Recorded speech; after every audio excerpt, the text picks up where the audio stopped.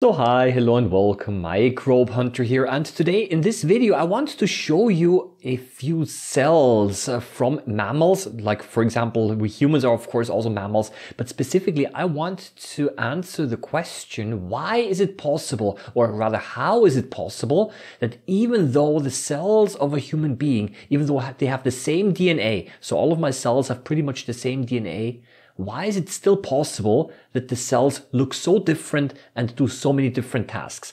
Well, if the DNA controls the cells, and if the DNA is the genetic information that controls the cells, and if all of the cells have the same DNA, then why are the cells so different? That's a very interesting question. And at the end of the video, I would like to also talk about one of the big unsolved mysteries of biology. And of course, this topic also relates to the cells that I would like to show you today. Well, first of all, what do we see here in the background? This is the cross section of a kidney. And if you look very carefully, then you're able to see the individual cells here. And those dark red dots that you see here, these are the nuclei of the cells. So this is of course a specimen that has been stained, and those white circles over here, these are tubules where urine is being produced. So the kidney is there to filter the blood and to remove waste products, among other things, and there are many of these tiny tubules in the kidney, and here this is the cross section. And let's remember very carefully how the cells here look like. I would like to show you now the cells of muscle, and you're going to see that they look very different. So this here is now skeletal muscle, or also known as striated muscle, and these are very long muscle fibers.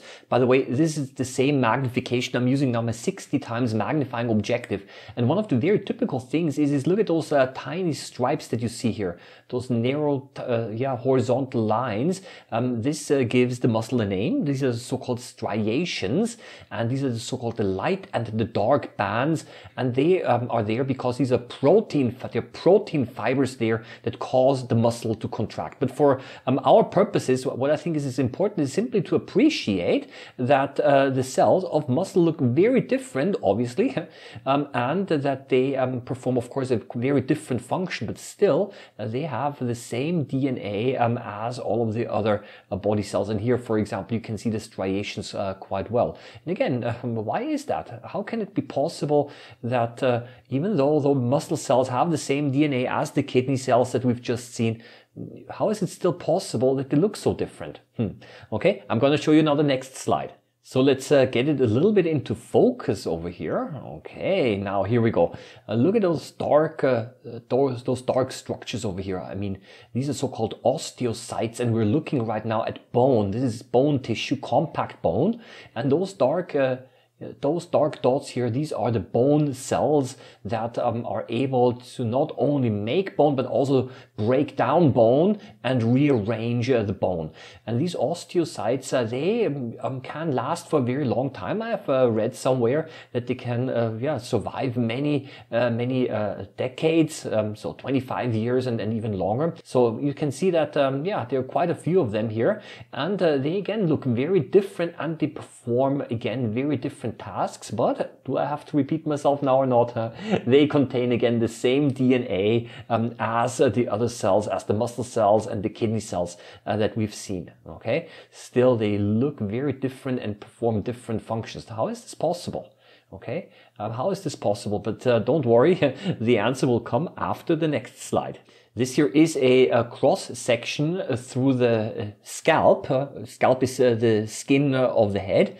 And here again, we're able to see quite nicely the different dots here. All of these dots are the different cells. And you can see over here, this here is the surface of the skin. And you can see that the top layer of the skin cells starts to shed off here. But those cells of the scalp, of course, I don't know if we're able to find it. There is some fat tissues in here, but if we're able if we're a little bit lucky, we might actually also see the formation of hair. Wow, look at this. There are again some huge cells over here, and look at this here. This seems to be the place where hair is made, okay? And I think this red thing that you see over here, this is actually a little part of hair which is being formed. So there's the cells around here that you see, they are responsible for making the hair protein. Again, very different shape, function, and sizes. You have again different tissues over here. I don't know, maybe also fat tissues for fat storage in the skin, of course, very important. We've got some muscles that are able to pull on the hair and to rise the hair even. So that's sometimes, especially when you're cold, then you might be able to notice that some of the hair, especially on your hands, they start to stand up. So there are muscles involved here that basically pull the hair up. So there are quite a few structural adaptations here. And yeah, all of those cells have the same DNA. I think I need to answer now the question how this is possible, that even though the DNA is the same, that the cells perform different functions. And the thing is the following, is that the cells, even though they have the same DNA, not all of the DNA is actually also used and what we biologists say expressed. The purpose of DNA is to code for proteins. There are many, many different proteins in a human body, in human cells. And those proteins are the structures that actually do the tasks. They actually do the work in a cell. And how to make those proteins, this information is stored in the cell, in the DNA of the cells. However, not all of the DNA is always needed. And to give you an example, my skin cells, they contain, of course, also the DNA how to digest food. Even though their responsibility is not to digest food, they still carry this DNA, but this DNA is not used. It's packaged away and it is not active. And different cells have different parts of the DNA that are active, and therefore the different cells are able to make different proteins, and therefore they're able to do different tasks. And this is basically the answer to this mystery, how it is possible to have so many different cells. At the beginning, when we were all a fertilized egg cell, a zygote, but those very basic cells had the potential to make other cell types. And those cells that you see here are so-called differentiated cells, the differentiated skin cells, and they do not have the possibility to form different cell types anymore because they are already skin cells. The cells are already differentiated, and part of the DNA that is not used is packaged away, and therefore it is not possible to convert those skin cells now to, I don't know, other cell types that we have seen. At least this is not possible naturally, but let me assure you that scientists are working on this possibility as well.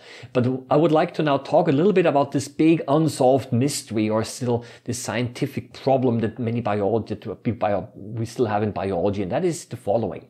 Even though the information is stored on the DNA, on how the different cell types and the different tissue types is where exactly on the DNA is the information coded how I as a person should look like anatomically. So for example, where in the DNA are we able to find the information that I have to have one nose here, 2 eyes, a mouth?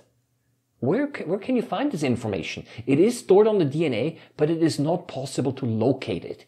So the question of morphogenesis, as it's called, of how to make a living multicellular organism, this information, even though it is stored on the DNA, we don't know where it is exactly. I mean, it is stored a little bit, as I would say, between the lines. It's what we call biologists call this also an emergent property, where certain features and properties appear out of the interaction of many, many different parts.